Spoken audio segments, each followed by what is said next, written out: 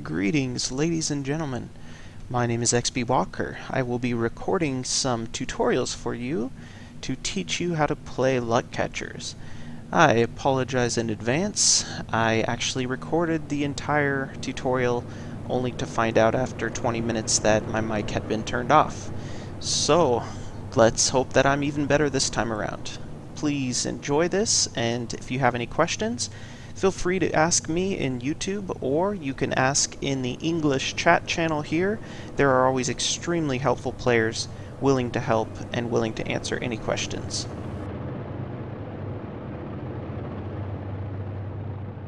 Okay, so step 1. You have now entered the world.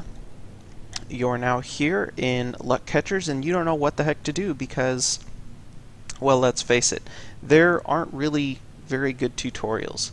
So, that's where I come in. Step 1 is going to be clicking on your hangar to first find your ship. By the way, I went for humans because humans tend to have a slightly faster starter balloon, and I've already got an orc, so variety is a good thing, right? Now we're here in the hangar. We're going to click on our balloon. Now we see our balloon floating above the ground. Next, we need to find a way to make money. We're starting with 0 gold, essentially. Of course, I have 20,000, but that's not going to be how it is for you. So, we need to make some money. Let's get a contract going here. See where it says cargo contracts? Before we actually click on this, let's go down to the hold of our balloon, which is essentially its inventory. We're going to click on that. It's going to show you the inventory for your balloon, plus the inventory for the flight center at which you are docked. Right now, it is obviously empty. We're going to leave this open and slide it to the left. Oh, pro tip, if you ever have a problem clicking on things or closing them, at the time of this tutorial, the chat seems to interfere with that. So your easiest way to fix that problem is to just close your chat when you're trying to work. Now that our inventory is open, we're going to go down to cargo contracts or hit the letter Q. Here are cargo contracts from Misty Baragor to Hearth. That is all that is currently available. I will explain how to know where that is and where you are in just a moment. First, let's just go ahead and accept our contracts. By the way, if you're an orc, your cargo contracts will be from Steel Nargval to Shelter, I believe is the name of the city.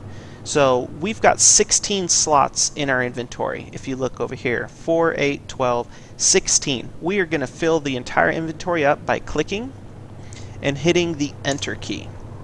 Now, if you click on the contract, you can see some information. It's from Misty Baragor to Hearth. These letters, by the way, indicate where it is on the map. I'll show you what that means in a moment.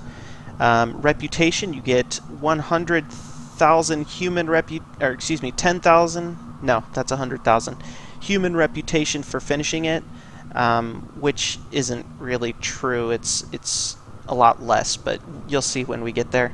Cargo weight 500, distance 8. This is in miles. Payment is 1 gold. Insurance is 0, meaning you don't pay anything, and if you lose this, you don't have to pay anything, although you will take a reputation hit. And you need to deliver it by, it says deliver to, that's not a very good English translation. You need to deliver this by day 198 of the 34th year. We're now in day 163, so you've got lots of time. Contracts tend to be about 76 hours before they expire. We're heading northeast, and it's a safe route. We're going to go ahead and accept, and we're going to do that again until our cargo hold is full. Pro tip, click and then immediately hit enter. That's how you can get the most cargo contracts in the least amount of time. As so.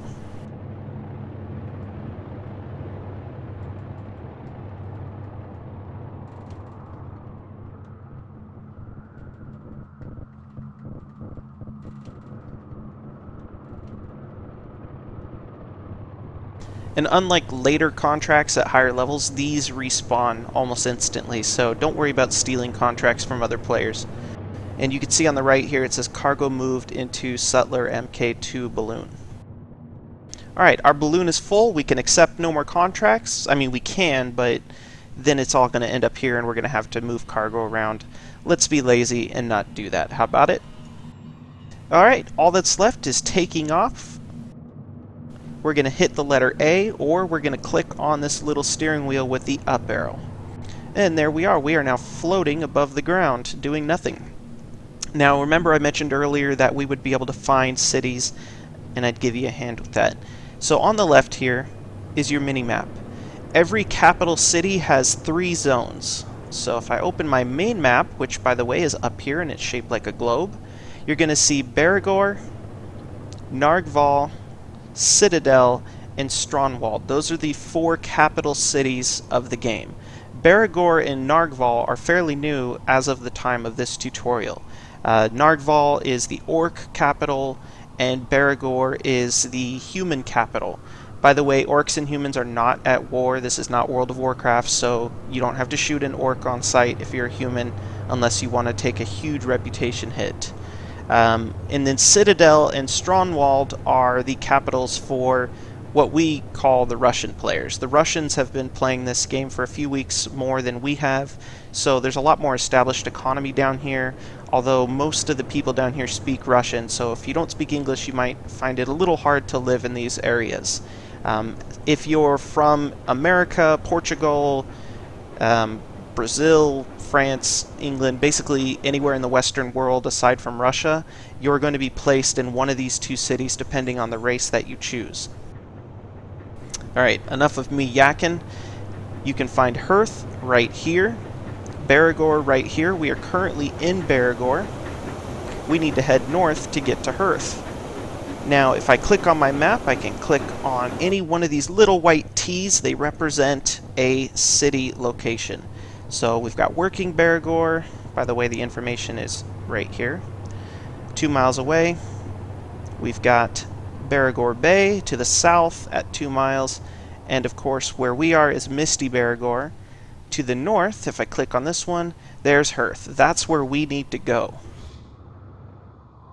By the way, the players will constantly spawn in and out of primary settlements. That's what you're seeing here. So, I need to get to Hearth. I'm going to click on my little tiny balloon. I'm going to click on land. You don't need to manually fly there. That lesson will be covered a little bit later. We're going to click on land, and on our mini-map here on the left, I'm going to mouse over Hearth, and I'm going to left click, and here goes my balloon. It's now on his way to Hearth at full speed. By the way, another really nifty thing is the human's starter balloon is very fast.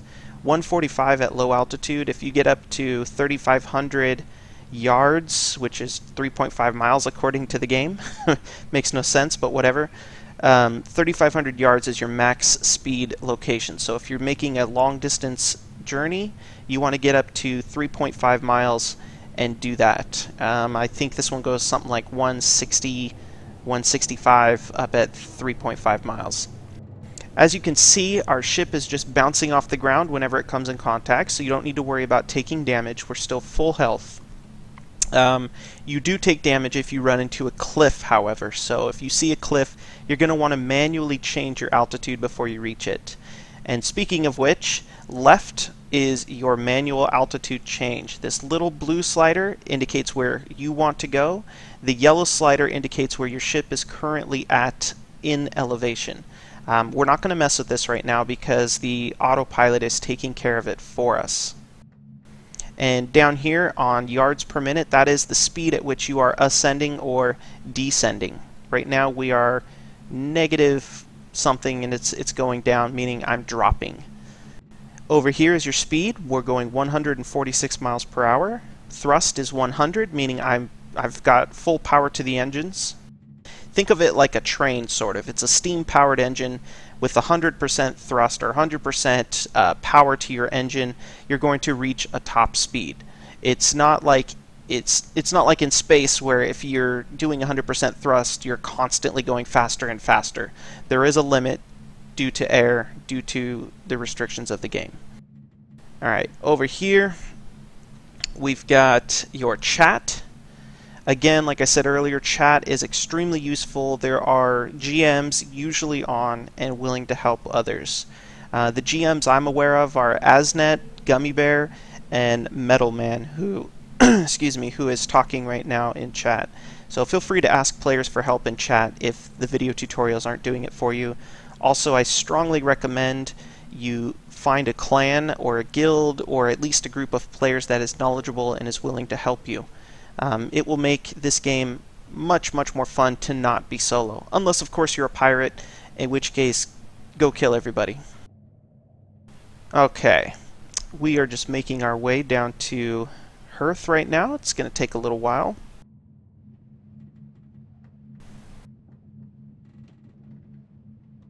In the meantime, I'll take you through a quick tutorial on skills. This is your skill tree up here. It is very similar to EVE Online, where skills take time to learn. If I mouse over Strike Piloting, by the way, you can see down in the bottom right it says it's going to take me 20 minutes to reach my next level. Roughly 10 minutes per gold cost. So it costs me 2 gold to start the skill, takes 20 minutes to finish. And 83 times 10, that's 830 minutes, roughly 16 hours to finish an 83 gold skill. By the way, I'm currently training pilotage, which will allow me to control more than one balloon. I'll cover that in my next tutorial. I've got 25 minutes left. I could rush it by paying 6 more gold. Kind of in the same way in EVE Online you can buy skill enhancers.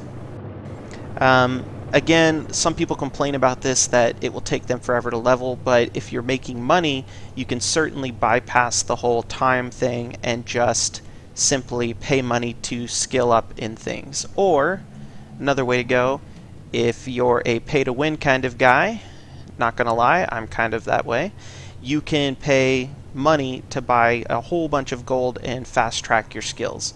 Totally up to you. This game is actually very playable even if you don't pay to win. It's very generous on gold earnings, and if you're smart, you can make all the money you need without ever paying a penny. It should be noted though that you can sell Steam cards and make 20 cents, and that's 500 gold right there. So something to think about. Something some of my guys have done in my clan is they'll just sell random cards they've collected on Steam, make a couple bucks, and it's like 1,000 gold right there. So up to you though, totally up to you. Alright, another quick run through of skills. We've got pilotage, which lets you take on more ships. Exploration, which is more useful for settlements. We'll cover that in another tutorial. Same thing with planner, which allows you to build settlements. Mechanic, automatic weapons. Let me just scroll over here. Rocket weapons and explosive ordnance. These are all crafting skills, as are the skills beneath them. We've got demonology, which lets you pilot higher level ships. This also goes hand in hand with the pilotage skills and those beneath it. You need both to be able to fly the higher level ships. Defense crystal. This is one of the most important skills you're ever going to learn. Defense crystals are great because when you apply one to your ship, a level 10 defense crystal gives you 1 million extra health on top of your ship. Anyone in game will tell you that repairing a damaged ship is really annoying because it requires a lot of different materials, many of which aren't very readily available. Most people just scrap their ships and buy new ones. Defense crystals is a way to add HP to your maximum, meaning you'll have, for example, let's look at our ship here. Our ship has 1.1 million HP, if I'm reading that correctly. If I had a level 10 defense crystal, I'm going to have 2.1 million HP out of 1, meaning I don't actually take damage to the ship until that crystal is totally destroyed. It's very useful if you hate repairing ships or you really don't want to lose a ship that you paid a lot of gold for. Okay, last but not least, for skills is going to be your mana regeneration skills, battle magic, and all the cool magic things you can do beneath that. Dragon Call, which lets you summon any dragon within a certain distance to attack you. This is a good thing for hunting dragons or for being very annoying to a player's settlement. And then Leap, which I was sad to find out takes you in a random direction 10, 20, or 30 miles. It doesn't actually leap you in the way you're flying, so you can't take a shortcut to where you're going. Okay, that's your skills. We have now landed at the settlement. You can see I've now increased my gold by 16. If I go to cargo contracts, it's empty because there are no cargo contracts from this settlement to anywhere else. Also, excuse me, if I click on my hangar, click on my ship, and open my hold, it is now empty. My deliveries have been completed. They are auto-emptied out of the hold. I got paid. I now have more reputation with the humans. I now have 16 more gold. From here, and probably for the first 2 or 3 runs, as a new player, you're going to just rinse and repeat. You're going to fly back to where you got the contract. In our case, it was working Baragor, if I'm not mistaken. And I'm going to go land there, grab some more contracts, and keep doing these runs for 2 or 3 more times until I've gathered up, let's just say, 30 or 40 gold. Once I've done that, I'm going to buy more balloons using my brand new pilotage level 1 skill, and we're going to start really racking in cash. However, that is another tutorial. I will show you that soon as I make it. One other thing to note before I end this tutorial, your ship does come equipped with weapons. Only the ship that you start with, however. When you buy a starter balloon, which cost 1 gold, they do not come with weapons typically. So you'll need to buy weapons for those if you want them to have them. The 1-10 machine gun is a very powerful weapon, believe it or not. One of the most powerful anti-dragon weapons in the game, so don't get rid of these. Don't get rid of your ammo. If you want to automate your guns, you just hit the down arrow here on each of these guns until you see an A. A indicates automatic fire. It will automatically fire on dragons, on enemy ships, which they didn't specify here, but this is enemy ships. It won't just shoot everybody. And enemy Strekalots, or fighters as the Americans call them. And by default, it is not set to shoot pirates because it will engage pirates in a safe area on accident. I recommend leaving this unchecked as long as you're anywhere near a city. We close that. Oh, and by the way, don't mess with the range for any of this. These are pretty good numbers actually, except for possibly range of fire at ships. You can reduce that down if you want, but if their range is set to 1,000, they're going to be killing you while you don't shoot back. So it's best to not mess with this number. Okay, that is your first tutorial, folks. I'm on my way back to make some more gold and buy some more balloons. I will see you soon.